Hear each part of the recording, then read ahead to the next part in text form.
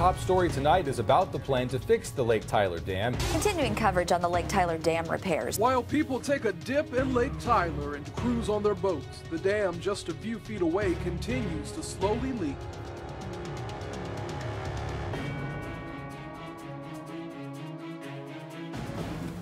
I'm Steve Richards with ETTL Engineers in Tyler, Texas, geotechnical engineering firm, and we practice with the city of Tyler on many different projects, and this particular project is a dam owned by the city of Tyler, and we were asked by their engineer to investigate the problems with seepage under the dam.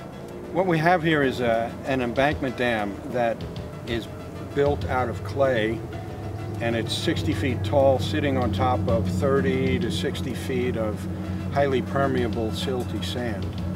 And the issue that we're addressing is under seepage, or seepage through the sand that runs under the dam and creates erosion on the downstream side.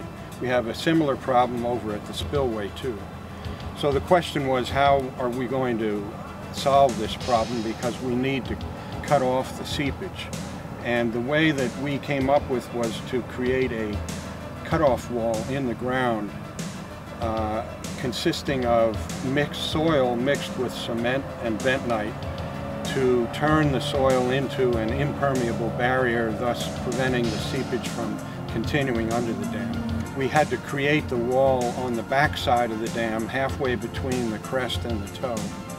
And the wall was going to be a trench basically 2.5 feet wide by 60 feet deep, with soil and cement and bentonite mixed in place. One of the firms that we selected to bid on the project was Dewind. The reason we approved Dewind for work on this job because we were very impressed with their technology and their ability to create what we needed, which was a highly impermeable barrier. And not only that, but which was a process that involved mixing in place in the trench, not having to remove any material from the trench, because if that was necessary, then we would have problems with the trench wall collapsing. We had to have a process that would create a heavy fluid weight in the trench to stabilize the trench wall. And we needed a continuous wall from beginning to end without gaps and leaks. And that is what we got with Dewind, and we're very pleased with it. Our instrumentation documents that we achieved a very tight wall because we've measured water levels on both the upstream and downstream sides of the wall, and the downstream shows dramatic drops in the water level downstream of the wall, and dramatic buildup to lake level on the upstream side, verifying that we have a very tight wall. And that just correlates with the testing that we conducted during the project, which demonstrated that Dewind was achieving a very uniform mixture from start to finish, regardless of whether they were just in sand, which is what part of the project was, or in a mixture of sand and clay. When they were cutting through the clay of the dam down into the sand below it, they were mixing both sand and clay. And in both cases, they were able to achieve the kind of mixture that we needed, the very low permeability and a very thorough blend from top to bottom. Dewind's technology is basically like a blender on steroids. It thoroughly mixes from top to bottom the native soil, the cement, and the bentonite that's added during the process, and creates a highly uniform mixture, which was what we needed to create the barrier that we were looking for. In the beginning, we started testing the mixture from retrieving samples from the bottom of the wall and the middle of the wall and the top of the wall. But we soon realized that the mixture, the samples from the bottom and the top and the middle were nearly identical to what we would sample from the top of the wall.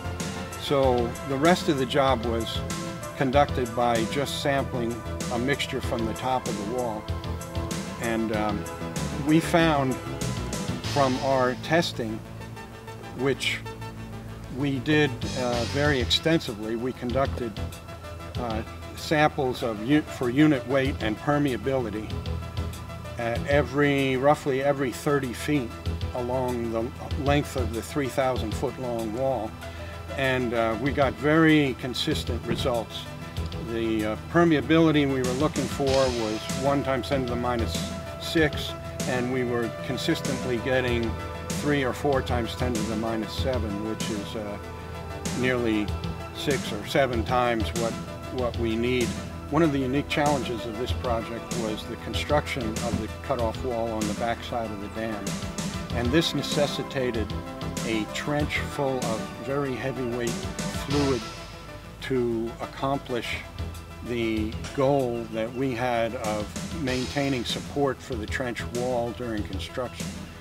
Dewind's process of creating a thoroughly in-place mixed cement, bentonite, and soil created a very heavy fluid weight in the order of 105 pounds per cubic foot to 110. Dewind's one-pass technology does it all in place, mixing the soil and the cement and the bentonite without any need to remove spoil from the trench, maintaining it in the trench, maintaining a heavy fluid weight to support the wall of the trench for the whole length of the construction, which is exactly what we needed for this project. We were very pleased with the performance of Dewind on this project. They were working in very restricted conditions, a 20-foot wide platform. They had to work in varying depths of trench. They had to work in varying materials from clay to sand, and they had to work at a rate which was would ensure an efficient completion of the job without any significant delays, and they were able to achieve all of that. And on top of that, we were very pleased with the ability to be able to work with them. They were very good to work with in terms of addressing what our concerns were in very critical areas of the job. And we were just, our instruments show that everything is working well, and things continue to improve. The seeps on the downstream side of the wall have dried up. The problem that what we hired Dewind to address has gone away, and we're just very pleased with the overall performance on the project.